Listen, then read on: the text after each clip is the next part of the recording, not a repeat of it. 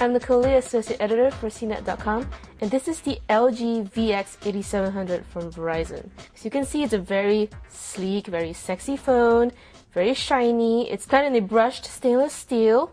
It's a very smooth and solid feel in the hand. And on the front here, there's a very thin vertical stripe.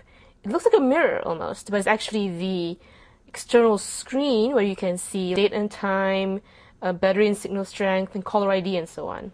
On top here is the 2-megapixel camera lens. Open it up, and you see a very lovely 2.2-inch diagonal QVGA screen here. It looks absolutely gorgeous.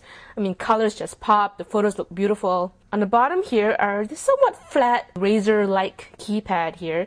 As you can see, they're pretty flush to the surface, and it can be kind of hard to dull by feel despite the slight textured lines here.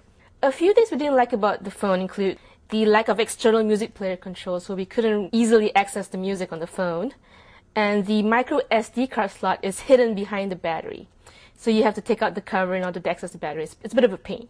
Overall, we love the design and the look of this phone, and the features are pretty good as well. We're talking a 2-megapixel camera, camcorder, music player, also access to Verizon's VCast video, VCast music, and there's also built-in EVDO and GPS in this phone as well.